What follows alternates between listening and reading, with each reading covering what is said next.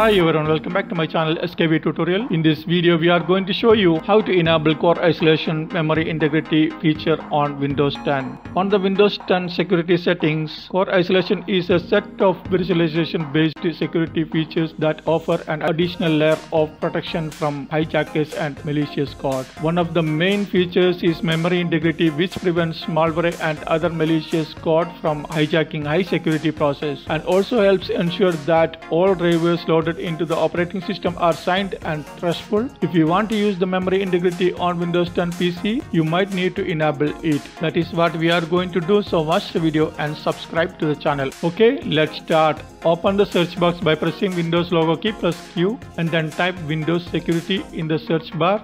In the relevant search results, click to open the Windows Security application.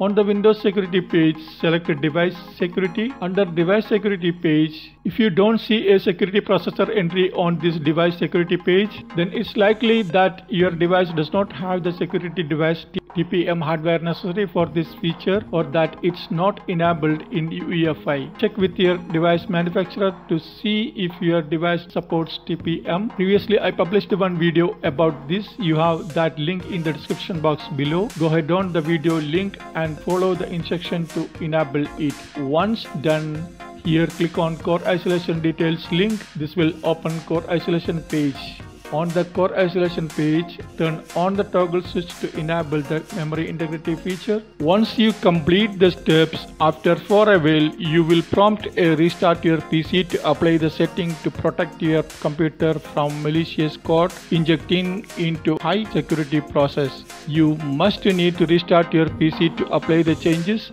Restart your PC. After the system restarts, after the system starts up, go to Core Isolation page. Then you should see memory integrity has been enabled. If you want to disable this feature, turn off the memory integrity toggle switch to disable it. That's it.